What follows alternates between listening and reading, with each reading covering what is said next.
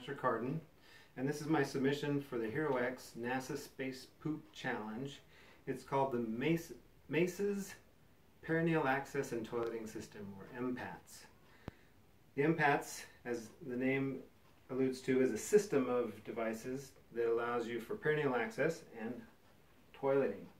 The main part of this suit is the perineal access port, here shown with a safety cap. The perineal access port removed from the suit looks like this. The suit line would be about here, and the flap valves that retain the atmosphere inside the suit and allow for introduction of devices by the use of an introducer, which also maintains the gas in the suit and allows access for devices. Here is pictured the female urine suction device. Also here is a male urine suction device, which would be through the introducer the same way into the port and to suction device,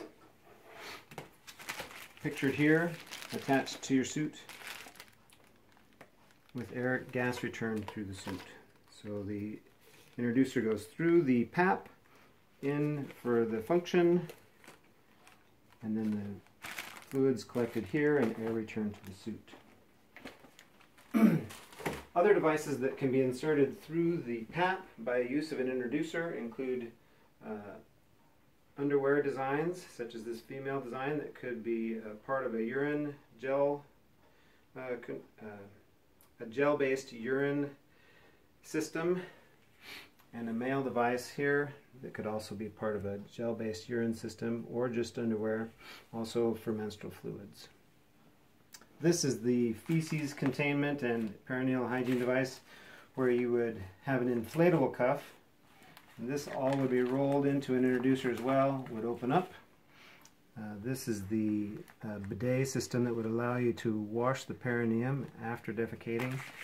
This cup would be stiff and elastic and would coil up when deflated and uncoil when inflated. We have suction and another lumen to inflate the device and for water. So this umbilicus would stick out through the perineal access port when the device was in use for suction, manipulating the bidet. You could also add video to that system fairly easily and cheaply. All of these obviously are rough prototypes.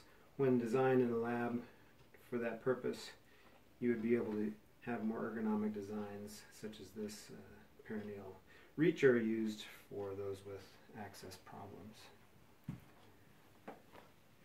Also, if the suit was not flexible enough when inflated to allow degrees of motion, you could use a ball device to allow more degrees of motion in the suit, through which your perineal access valve would work.